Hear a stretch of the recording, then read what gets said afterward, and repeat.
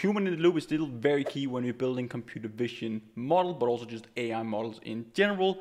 The data that we feed into it, there's a ton of different automation tools out there. Use them as a baseline, gather data, and basically just reduce the manual time, but we still need to have a human in the loop, correcting the data, making sure that it's the highest quality data that we put into the model, because trash in is also trash out. A very cool architecture for setting up an annotation pipeline is to gather your sources of data, have it go through some pre-processing and also some AI automation tool that can, for example, the same free model that can provide you the initial labels. Then you can have a human reviewing it, adding edge cases and so on. Then you can have the human reviewer train the model. You can have a data flywheel where your new model predictions are feeding back into the data set again, and you can have the human go through those.